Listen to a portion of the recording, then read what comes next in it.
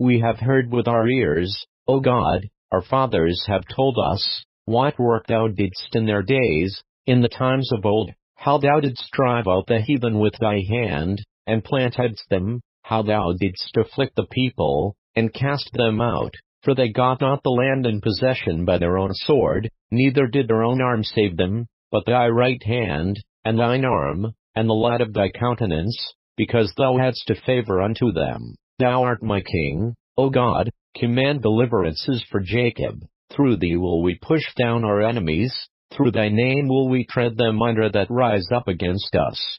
For I will not trust in my bow, neither shall my sword save me. But thou hast saved us from our enemies, and hast put them to shame that hated us. In God we boast all the day long, and praise thy name forever. Selah. But thou hast cast off, and put us to shame, and goest not forth with our armies. Thou makest us to turn back from the enemy, and they which hate us spoil for themselves.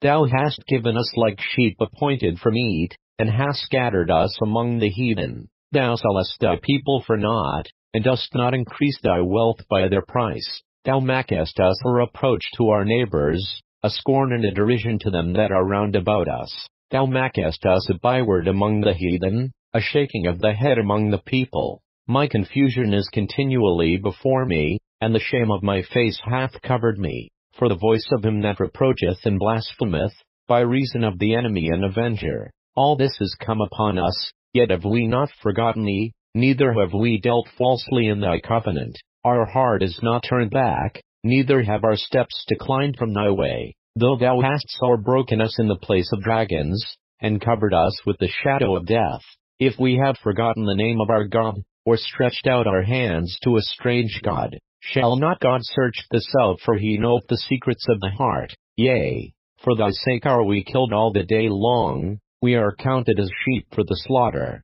Awake, why sleepest thou, O Lord? Arise, cast us not off forever. Wherefore hidest thou thy face, and forgettest our affliction and our oppression? For our soul is bowed down to the dust, our belly cleaveth unto the earth.